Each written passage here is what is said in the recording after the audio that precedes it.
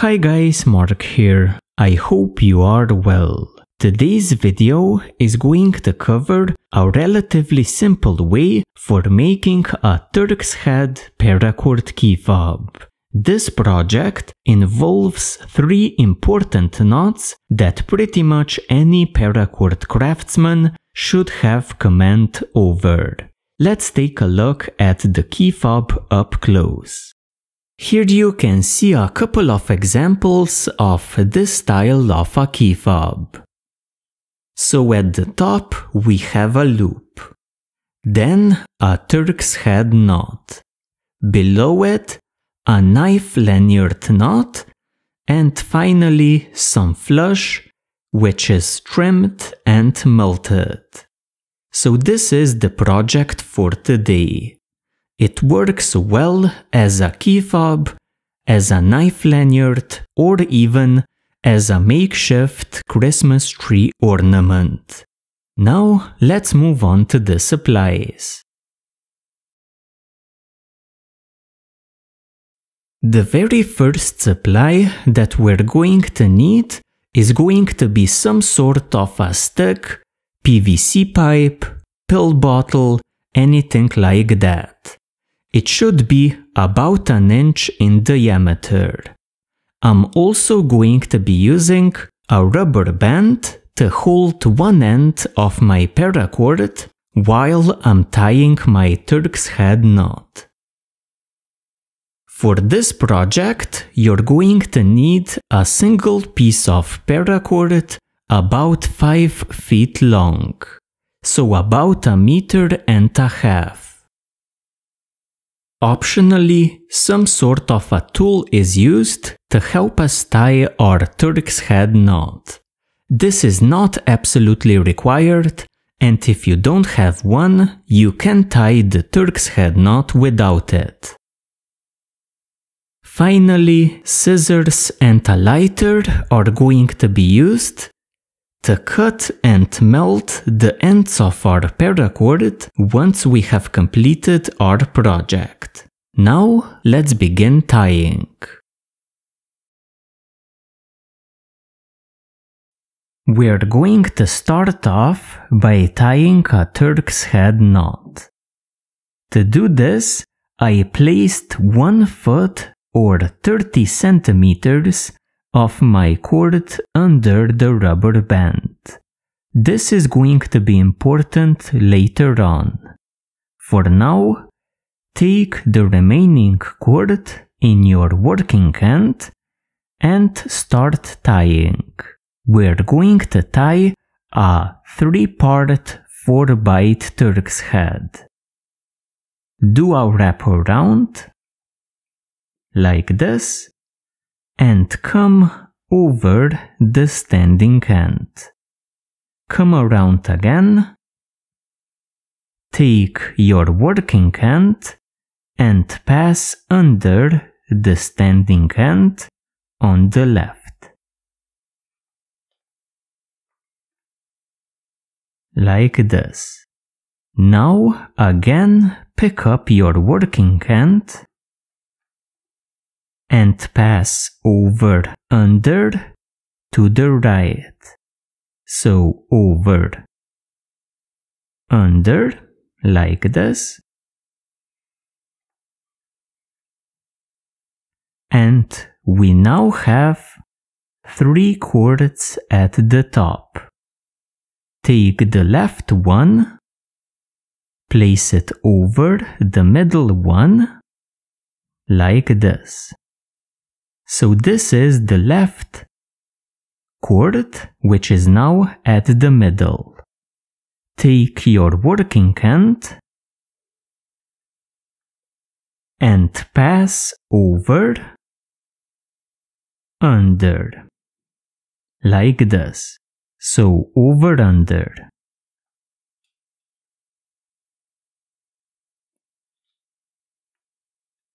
Take your working hand and place it alongside the standing hand, over, under, like this. We are now going to double up and triple up the knot by following the standing end using our working hand. This process is also called chasing, since we are chasing the standing end through the knot.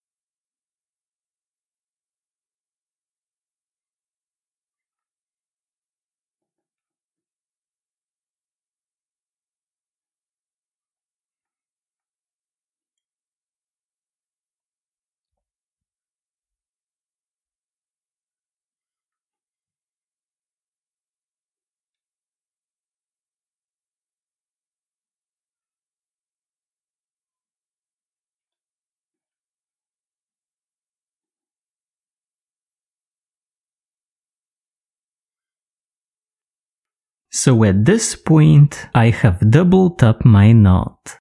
I'm going to continue and triple it up by again following the standing end.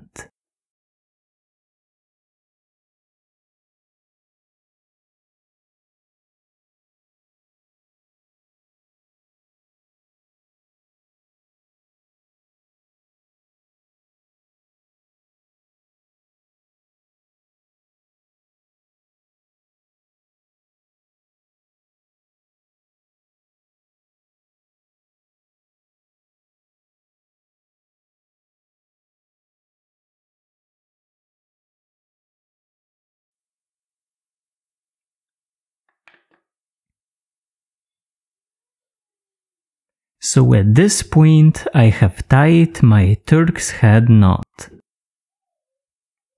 I'm going to remove it off of the mandrel, so off of the stick.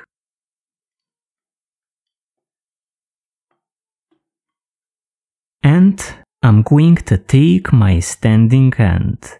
It is about a foot long. I'm going to feed the end through this opening where it's coming out and feed it towards the left side, like this. We're now going to move on to the second step by tying a Celtic button knot using our standing end.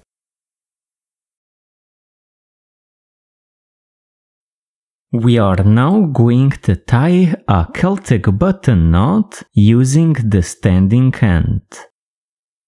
Create a loop, create a second loop, and place it over your first one. Now, using your working hand, weave through the 4 cords. Over, under, over, under. Like this. So, over, under, over, under.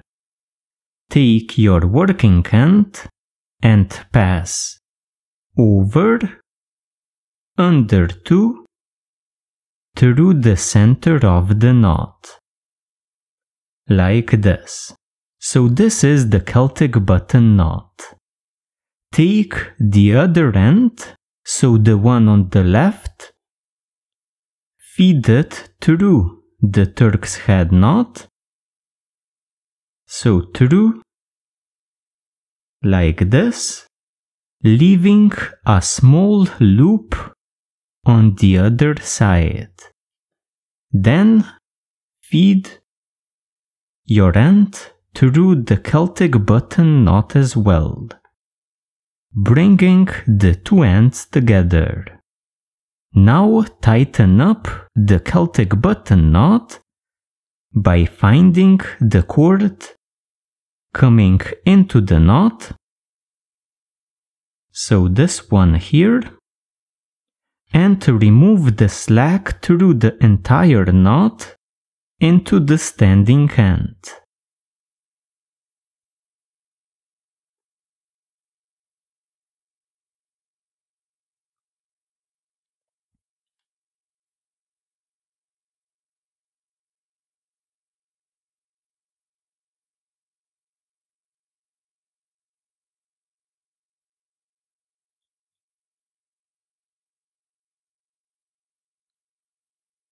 Like this. I'm going to tighten up for a second time exactly the same way. So, I'm going to find the cord that's coming out of the Turk's head knot and into the Celtic button knot and pull on it and to remove the slack through the entire knot. The goal here is to bring the Celtic button knot as close to the Turk's head as possible.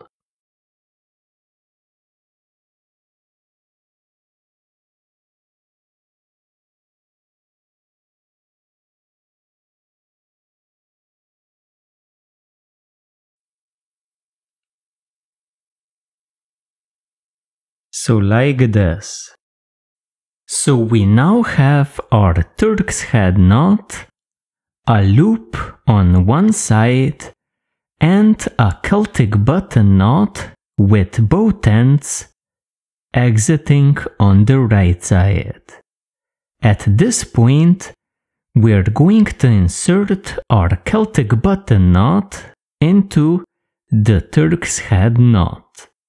So simply push it in.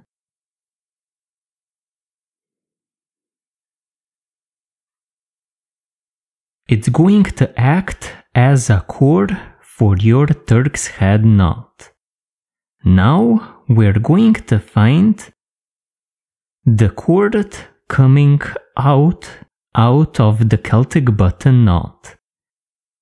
So this is the starting point for our tightening. Simply run the slack through the entire knot and into the loop.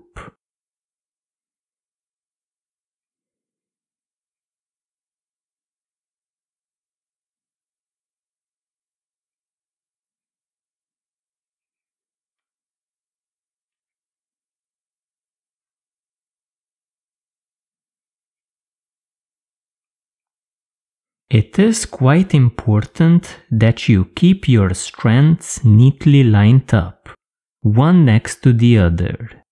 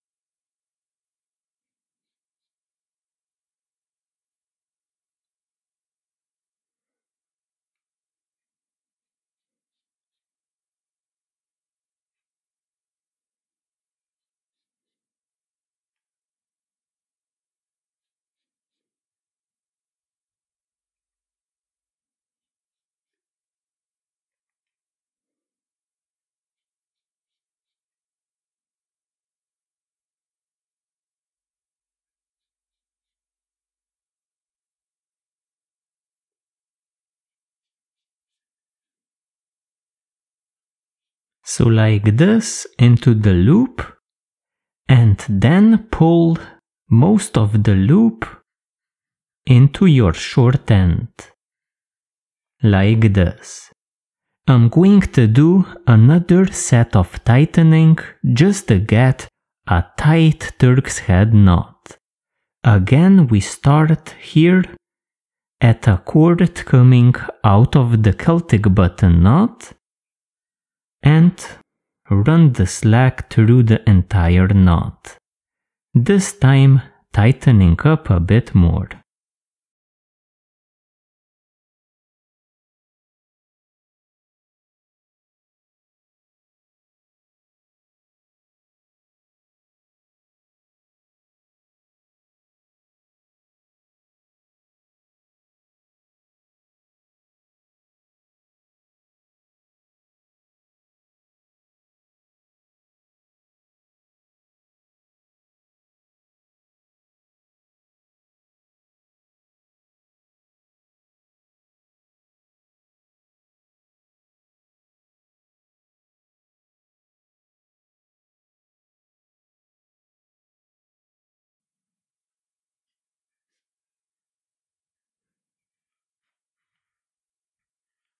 Now adjust the size of your loop, and we're going to continue with the knife lanyard knot.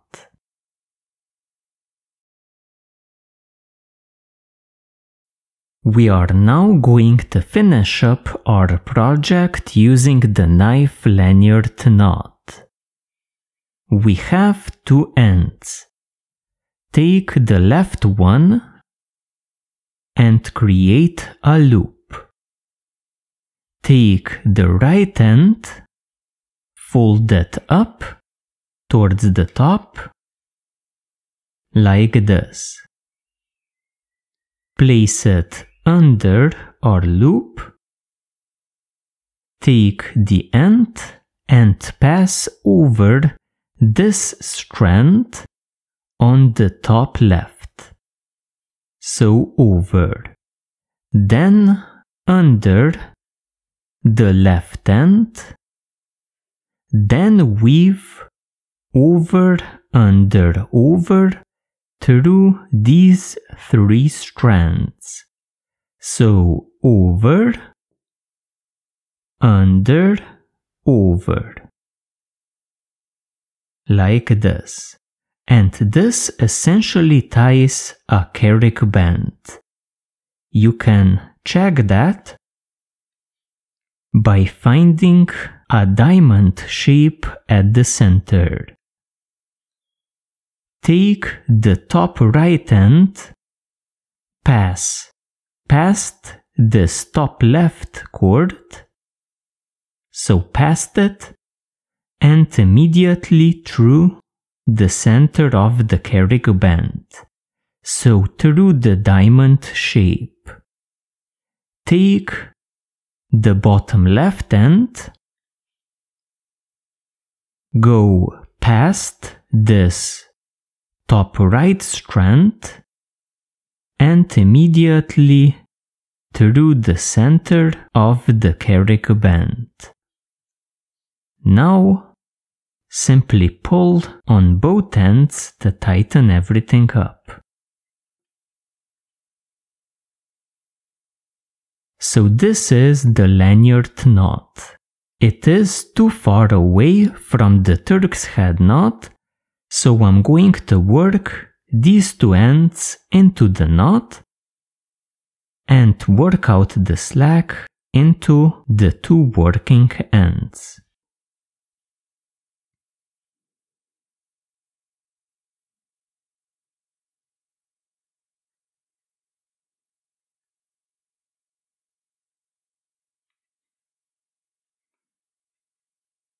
And the other end.